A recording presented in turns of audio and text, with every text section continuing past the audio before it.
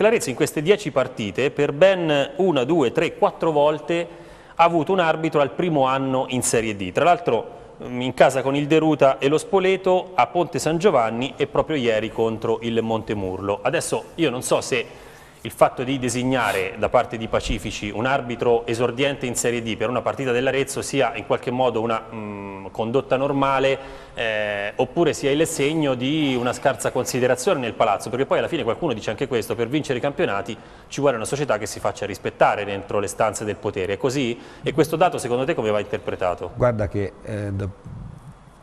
non funziona in questo modo, nel senso, il primo anno, se proprio vogliamo guardare e vogliamo fare trovare il torbido per forza, il primo anno... Sto facendo l'avvocato del diavolo. Ecco, appunto, se dobbiamo trovare il torbido per forza, io il primo anno preferisco averlo in casa e magari il primo anno, nel senso l'arbitro inesperto, preferisco averlo in casa perché si presume che sia più inesperto e magari più sensibile a determinate pressioni che arrivano dal pubblico. No, non dimentichiamoci che noi andiamo a giocare in dei campi dove c'è 100 persone a vedere la partita, quando non ci vanno i tifosi nostri ovviamente a riempire le tribune, e ad Arezzo viceversa c'è 2.000 o 3.000 persone che vengono allo stadio, quindi si presume che un primo anno che ti viene in casa ad arbitrare una partita forse sia più condizionato a favore che non contro.